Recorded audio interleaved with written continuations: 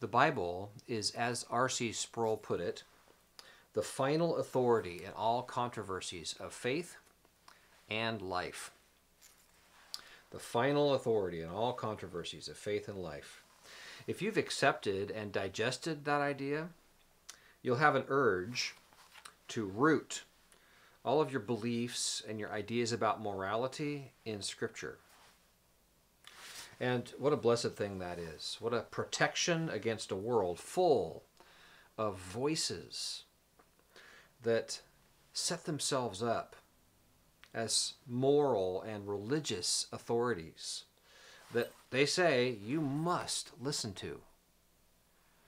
What a delight to know that the Bible, the Scripture, is your sole, ultimate authority for all matters of faith and practice. So when somebody comes along and says to you, you need to be baptized and baptized in the Spirit and speak with tongues, and because you aren't baptized in the Spirit and speak with tongues, that's why you have so many problems in your life. When somebody comes along and says something like that, you can know that the multitude of issues that that statement brings up can be dealt with by going to the Scripture. What does the Scripture say? What does the Scripture say about that? What is baptism in the Spirit anyway? And is speaking with tongues always a result of being baptized in the Spirit? And is it true that if I am baptized in the Spirit as this person says, and speak with tongues as this person defines it, that therefore I won't have any problems in my life? Do you see how many issues that one single statement raises? A person who believes in Sola Scriptura, when they're presented with thorny issues that raise all sorts of other issues, a person who believes in Sola Scriptura can just go to the Bible and he takes comfort in the fact that the Bible is there and that it is a sufficient guide. Somebody comes along and says there must be incense in worship. A person who believes in Sola Scriptura can say, well, show me that in the Bible. When somebody comes along and says we should encourage others to do what they think is right, even if what they do is contrary to Scripture.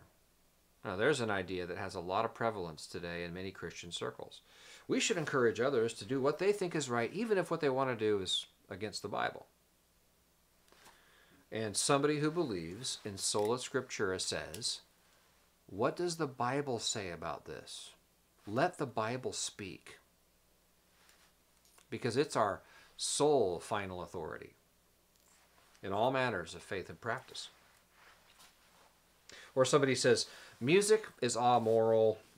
You can't take a music style and tie it to morality. Somebody who says that. What does the Bible say about music?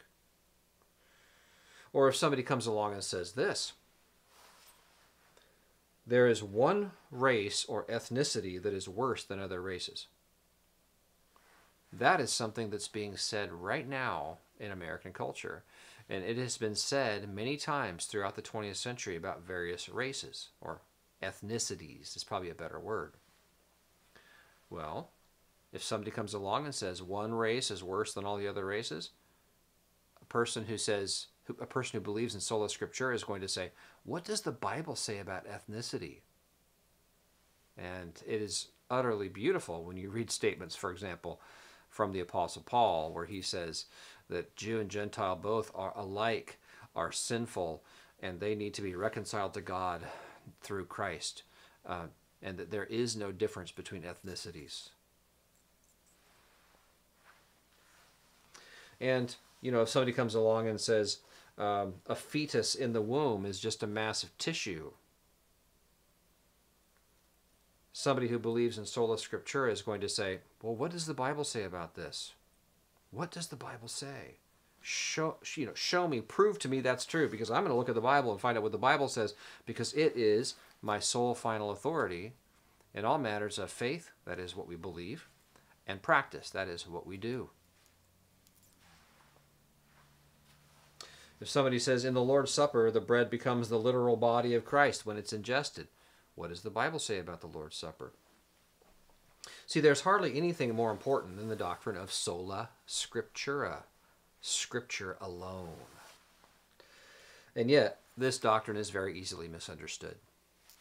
What I'd like to do today is we'll take a look at what Sola Scriptura is. And then we'll look at where it's taught in the Bible and why it matters. And then in a future sermon, we'll look at how this doctrine of Sola Scriptura has often been misunderstood. And it has been misunderstood often. Just in the past few decades, there's been some pushback from evangelical sources, that is, people who are believers, about what Sola Scriptura means. So what I want to do, and there's hardly anything more vital than this doctrine, because it is this doctrine, it is this belief in the Scripture that enables you, that allows you to resolve controversies and disputes about what is right and what is wrong with authority, something other than human opinion. Is that not a blessing to know that that's what the Scripture is? That's what Sola Scriptura is essentially teaching us. So what I want to do in this day and age, when there are so many ideas being batted around, so many voices out there saying this is what's right and you must listen and this is how it is and this is the narrative that I want to present that everybody must bow down to. Okay, in an environment like that, we must reassert Sola Scriptura. Scripture alone is my final authority as to matters of what I believe and what I do. So when somebody comes along and establishes themselves as some kind of authority to say any of these things that I mentioned or any other thing, to try to assert that as though that were absolute for you, you must have recourse to Scripture. Praise God, you have it in your hands. What is Sola Scriptura? Let's take a look at what it is. Then we'll look at where it's taught in the Bible. I'll give you some passages that teach it. And then we'll talk about why it matters. We've already talked a little bit about why it matters. And I think we can see it, especially in our day. We've got to hold on to this. We've got to know it. We've got to understand it and be able to explain it to others. So what is Sola Scriptura? What I want to do really quickly is look at church history and see what great Reformed Bible teachers have said about this.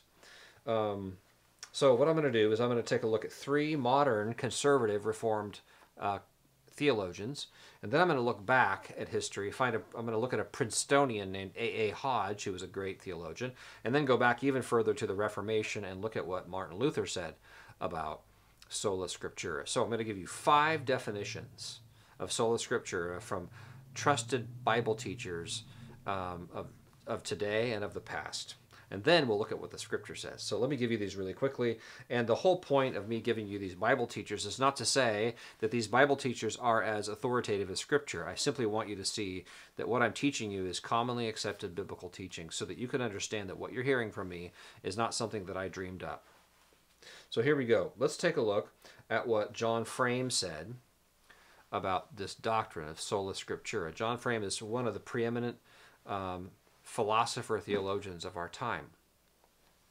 He said that Sola Scriptura is this, that Scripture and only Scripture, there's the sola, Scripture and only Scripture has the final word on everything, all our faith, all our doctrine, and all our life. Only Scripture has the final word on everything, all our doctrine, and all our life. That's a wonderful, it's probably my favorite definition of Sola Scriptura. Here's Kevin Van Hooser. He said, Sola Scriptura asserts the Bible's right of final say-so as concerns all matters of truth and right, faith and practice, thought and life. That's a good definition. R.C. Sproul, that I mentioned earlier, Sola Scriptura acknowledges that the final authority in all matters of theology and in all controversies of faith and life is not the decrees or the traditions of the church. It is sacred Scripture itself. Now let's hear what A.A. Hodge had to say. He was a Princeton theologian from the 1800s. He said, the Scriptures of the Old and the New Testaments, having been given by inspiration of God, are the all-sufficient and only rule of faith and practice and judge of controversies. And then, Martin Luther. Martin Luther in 1533, teaching in the church at Wittenberg on 1 Corinthians 15, said these words, quote, I love these, just listen to these powerful words. If I'm to stand my ground, I must constantly adhere to Scripture. These articles of faith which we preach are not based on human reason, and they're not based on human understanding, but they're based on Scripture. It follows that they must not be sought anywhere but in Scripture, and they must not be explained otherwise than with Scripture. You can see the emphasis there. Scripture alone for the source of truth. Scripture alone even for the explanation of truth. It's powerful. Now, if you consider those above definitions that I just gave you, you might find, I found frames to be the most helpful and succinct. He says Scripture alone has the final word on everything, all our doctrine and all our life. And that is an excellent summary definition of what Sola Scriptura is. The Bible alone is the final authority on all our doctrine, everything we believe and everything we do. It's the final, ultimate authority, and it's the only final and ultimate authority. Now, so there is if you want to know what do people mean when they talk about this, this is it. This is what they mean. Now, the next question, of course, is, well, what does the Bible say about this? Okay, and that is a very Sola Scriptura question, right? Only somebody who believes in Sola Scriptura is going to ask, what does the Bible say about Sola Scriptura? What does Scripture say about it? Okay, and at this point, things get a little bit circular. But anytime you argue for your presupposition, anytime you argue for your ultimate authority, you have to use your ultimate authority to argue for it because it's your ultimate authority. So we go to the Scripture to find out what it says about itself. So let's take a look at 5 passages here really quickly. 2 Timothy 3, verses 16 and 17, and we'll go ahead and turn there. This is probably the classic text on the Bible, in the Bible. 2 Timothy 3, 16 and 17. It says, all Scripture is breathed out by God and profitable for teaching, for reproof, for correction, and for training in righteousness, that the man of God may be complete, fully equipped for every good work. What a great passage, what a great verse. It basically teaches us that the Bible is from God and that it's sufficient. It is sufficient and it's fully authoritative. The Bible comes from God and it equips us for every good work. No mere human authority could ever say that. Scripture comes from God and is authoritative above any authority of man. It is supremely authoritative. And it's also supremely relevant, and it's sufficient to equip us for every good work. You can see that this is a remarkable statement about Scripture. In other words, the Bible provides the bankable information that's necessary for godly living. 2 Timothy 3, 16 to 17. Now, one of my favorites that teaches Sola Scriptura is Acts 17:11. I think this one may be the most helpful one out of all of the 5. They're all very important, but this one may be the most helpful one, and you'll see why. Turn over to Acts 17:11. What you're basically getting here is a handful of really handy proof texts interpreted in context that you can use if you ever have to explain this to somebody. I mean, you may be talking to somebody and giving the gospel, and they say, why are you always talking about the Bible? What's so important about the Bible? You act as though it were some kind of authority. Well, it'd be helpful to have these passages, wouldn't it? So Acts chapter 17, verse 11. Now, in this passage, Paul was just in Thessalonica, and he's had to go to Berea because of persecution that he was in. Paul was going around planting churches all over the place, fulfilling the Great Commission, because it's by church planting that the Great Commission is fulfilled. That's how it goes forward. And he was busily doing that, as he did his entire life. And he had to flee Thessalonica because of persecution there, and he went to Berea. And when he got to Berea, he taught the people there, just like he did back in Thessalonica. But the book of Acts, in chapter 17, verse 11, gives us, I think, a very interesting insight into the hearts of the people in Berea. Let me read this to you. It says, these Jews were more noble than those in Thessalonica. Okay, so, whoa, that's quite a commendation of the Jews there that Paul was teaching in Berea. Well, what was so great about them? The verse goes on. It says, they received the word with all eagerness, examining the scriptures daily to see if these things were so. They were examining the scriptures daily to see if what Paul was teaching them was actually the case. That is huge, because it tells you that even if an apostle comes and starts teaching you, the Bible is your reference point for determining whether or not you're hearing the truth or not. In other words, even the teaching of an apostle needs to be checked up on by the Bible. And when you have that attitude, you're noble, it says. You're more noble because you give the Bible its due. That is an utterly astounding statement in the book of Acts right there. Scripture is clearly a reference point. It is clearly what any and every mere human teacher must conform to. It's our ultimate and final authority. Even the teaching of an apostle must accord with Scripture. A good summary statement of this doctrine is found in Isaiah chapter 8, verse 20. And I'm just going to quote this for you because I got it memorized. But it's a great way to summarize the doctrine. In fact, if you wanted a statement in Scripture that most easily or most quickly sums up the idea, it'd probably be this verse in Isaiah 8, verse 20. The context there is that Israel had fallen into all sorts of ungodly practices, and they were even going to sorcerers and wizards to try to discern the future, sort of like Saul when he went to the witch of Endor. You remember that story in the book of Samuel? Well, Israel had fallen into this, and Isaiah basically was preaching to them that they ought to go to the Bible to find out the truth. And he says this statement. He says, to the law and to the testimony. If teachers, that is Bible teachers or prophets, if they don't speak according to this word, then there's no light in them. What a wonderful statement. To the law and to the testimony. If they speak not according to this word, there is no light in them. You see, the Bible, the Scripture, the law, the testimony, it is highly exalted. It is authoritative. It is the only final authority for faith and practice. It's a wonderful summary statement of the doctrine. To the law and to the testimony.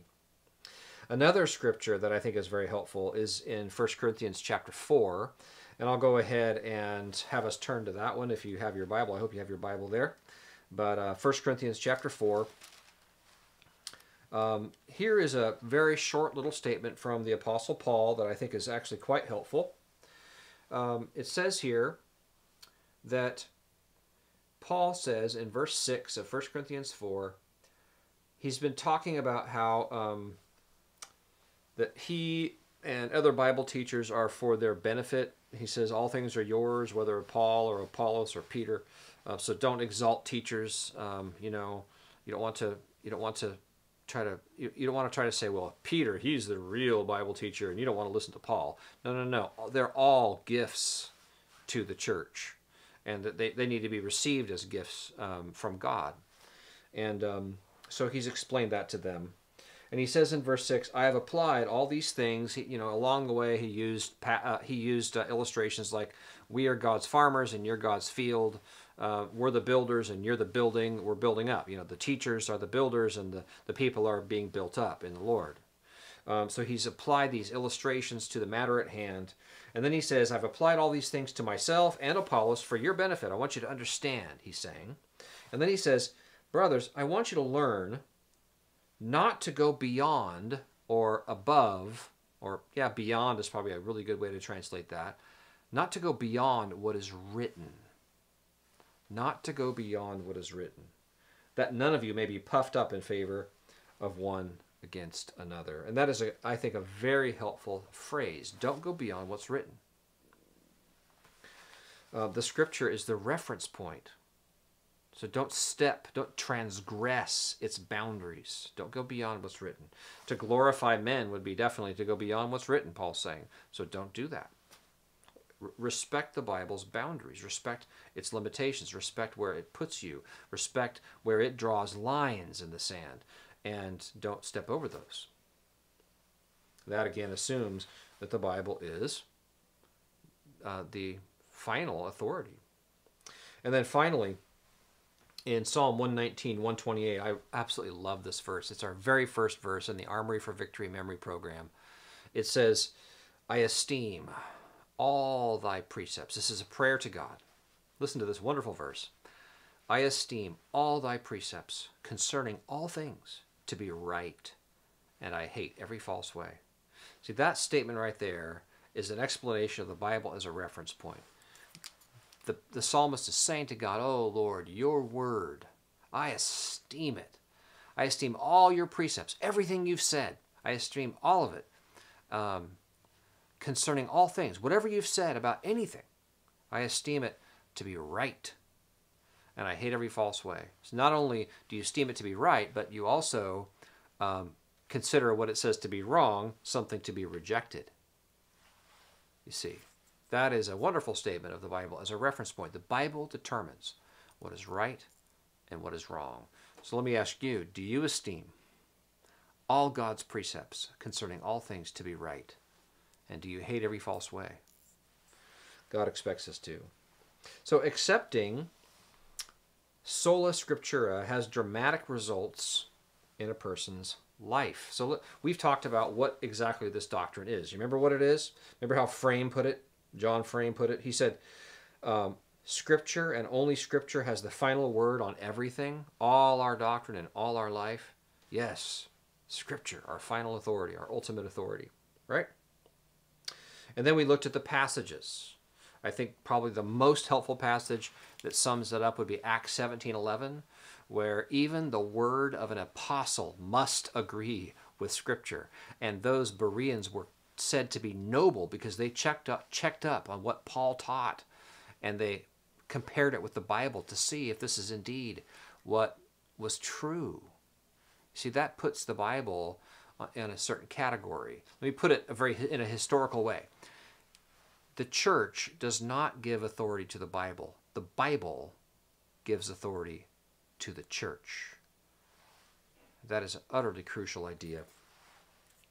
So you can see that we've looked at what theologians, trusted voices have said about this doctrine, and then we've looked at it and we've seen it in the Scriptures. We've seen that this is indeed what the Bible itself says about itself. And now what I want to do is I want to look at 3 points about what this does when you accept it. There's a certain effect that this has on the soul, and I think we talked about this at the beginning, and let me just kind of bring this back up again. One thing I think that it's important, the title of this message is Sola Scriptura and Current Events. When there are people up in arms and they're throwing ideas around, batting them back and forth, and just, just a slew of thoughts are being bandied about, and people are denouncing other people and pointing fingers, and there's a lot of just differing opinion about things, and people are sorting through things. I think it's important to remember that you have a reference point to return to. You have the Scripture, which is a never-failing source of truth to be able to resolve controversies. So just recognizing that, I think, is immensely comforting, because you may feel confused. Well, go to the Bible. There have been many times where somebody has challenged my thinking on something, and I will just, I'll go, well, I haven't fully thought through this. I'm going to go study the Scripture about it. And I go study the Scripture, and over time, sometimes it takes a little bit of time, but I find that it gives me guidance. That's the remarkable thing about the Bible. Even when it doesn't speak explicitly about an issue, it always gives principles that apply to that issue. And so it always does. It really is true that it thoroughly equips us for every good work. It's a beautiful thing. Let me give you 3 points on this. Sola Scriptura has dramatic results in a person's life when they really grasp it and accept it. Number 1, it promotes humility in you. It discourages human wisdom and pride from influencing the church. It is a humbling of one's own understanding to the Word of God. It says, let the Bible speak. It humbly insists that Christ is the one who should guide his church. There's all these voices who are talking, all these people who are talking and wanting to influence the church. And somebody who believes in Sola Scriptura says, let Christ guide his sheep. Oh, how we must be careful not to assert ourselves as though we were shepherds. Even pastors are only under shepherds. Christ is the shepherd. He ought to guide his sheep. He himself said, my sheep hear my voice. And so it promotes humility among people when a person really accepts this. Let Christ guide us. And it humbly insists on that. Let Christ guide his church. And thus it protects the church from corrupting influences. Man's fallen mind is always coming up with some new hot thing. And somebody who believes in Sola Scriptura says, what does the Bible say? I want to follow what the Scripture teaches. In other words, it's kind of a practical way to put Proverbs 3, 5, and 6 into practice. You remember Proverbs 3, 5, and 6, one of the most famous verses in the Old Testament. It says, trust in the Lord with all your heart and lean not on your own understanding. In all your ways acknowledge him, and he will direct your paths, or he will make your paths straight. See, that's a remarkable statement. Don't lean on your own understanding. How do you do that? Well, you need to lean on God's knowledge, not your own understanding. And so it promotes humility, and it humbly insists that Christ guides his church. Notice, not cantankerously insists that Christ guide his church, but humbly insists that Christ guide his church. And it's a practical way to put the most common verses into use. Lean not on your understanding. Well, whose understanding am I going to lean on? God's. If you're beleaguered by all these voices telling you what Christianity ought to be and what pastors ought to be and what churches ought to be doing and what we ought to be believing, and you're just beleaguered by all that, what saith the Scripture? What does the Bible say? Let the Bible speak. So number 1, it promotes humility in Christian circles, Christian heart, and Christian circles, and Christian churches, and in the culture at large. And you know when Sola Scriptura is being moved to the side. You know when it's being set aside, when there's all these voices and nobody is saying, what does the Bible say about these matters? They're just listening to people. So it promotes humility. Secondly, it promotes an avid dependence on and use of Scripture. Psalm 1, verses 1 through 3, talks about Christians needing to meditate in the law of the Lord day and night. And Joshua chapter 1, verse 8 says, this book of the law shall not depart out of your mouth, but you shall meditate therein day and night, that you may be careful to do all that is written in it. See, that is an avid dependence on and recourse to Scripture. You're meditating on it all the time. You're not assuming, oh, I got that down. Yeah, I've heard that. I've heard a million sermons. I don't need to hear any more Scripture. I know the Bible. No. A person who understands his own heart knows he's never going to get to the bottom of that book, and he always is going to have a tendency to forget the things he really needs to remember, and so he's always going to be going back. He's going to be remembering to remember, as I heard somebody say it once. And they'll never say, oh, we don't need Scripture to figure this out. We got our common sense. See, that's somebody who does not understand Sola Scriptura. Somebody who says, we don't need Scripture to figure these things out. We got our common sense. They don't understand the fallen heart of man, and they don't understand Sola Scriptura. The Bible alone is our the Bible alone is our final authority in matters of faith and practice. And these sorts of statements like we don't need Scripture to figure this out, those sorts of statements reek of human-centered autonomy. Now remember, what's a good way to summarize Sola Scriptura? To the law and to the testimony. I think that those who have accepted this doctrine, this precious doctrine, and those who have really worked it down into their soul and who understand the pride of man, people like that can sense autonomous thinking. They can feel it. It's like a breeze. They can feel it in the air. They realize, they can just tell when there's thinking going on that is unmoored and disconnected from the Bible. And they are zealous. They have an urge to root faith and practice in Scripture. They're zealous to not just let the Bible be one in one seat around the table, but it should be enthroned at the head of the table. So number one, when you accept Sola Scriptura, it promotes humility. Number two, it promotes an avid dependence on and recourse to Scripture. Avid. That is so important. Remember, meditate on it day and night that you may be sure to do all that is written therein. And then thirdly, it promotes a biblically oriented pulpit ministry. When pastors get this into their heads and when it breathes and lives in their souls, when they get into the pulpit, good things come out of them because they are digesting Scripture all the time. They're humble and they don't want to promote anything but what the Bible says. And they want Christ to guide his sheep. And so they're avidly seeking the Bible, and whenever they get free time, they go to it and they refresh themselves in it and they immerse themselves in it. They steep their souls in it. And then, when it's filling them, they go give it to others from a hot heart and a fully charged mind. It's a beautiful thing when this happens. When a teacher takes it upon himself to instruct Christ's sheep, then he better have Christ's word. He must do it with Christ's word. Would we dare direct his sheep with anything else? Would you use your word instead of his word to be taught?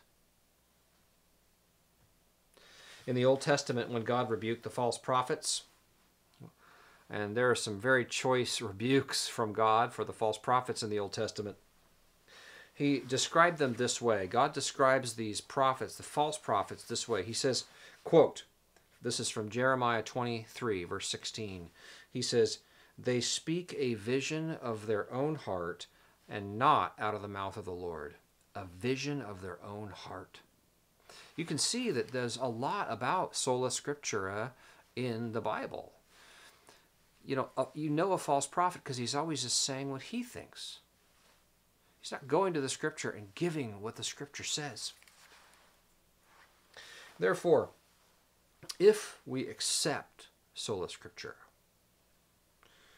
if we accept it, it will humble us. It will help us to humbly insist on Christ leading his sheep. It will promote an avid dependence upon Scripture and the explicit statements of the Bible. We'll be going to ransack the Bible for answers and for reminders and to confirm what we know. And it will promote a wonderfully biblical pulpit ministry that will be a never-ceasing source of blessing to those who hear it and who humble themselves to hear it. And therefore, if we accept this doctrine, and we should, it's precious. When we accept it, it will lead us through the difficult days to come when many voices tell us, you should think this, and you should do this, and you're bad because you haven't already thought through this. And when people come along and they want you to bow thoughtlessly, one of the greatest curses of our age is a tendency to rash judgments, jumping to conclusions based on little analysis and heightened emotions. And the biblical Christian in such a setting says, I'm open to be rebuked by any scripture and sound reason. I will alter my ways if anybody speaks to me. If I've been wrong, but you've got to show me from the Bible. There's a wonderful song that we sing in Christian circles, and one of the statements in it is, "To you, Lord, to you alone may my spirit yield. As the deer pants for the water," right? Remember that song? One of the phrases in one of the stanzas is, "Lord, to you alone may my spirit yield." We've sung that 1,000 times. It's true. To the Lord alone may our spirit yield.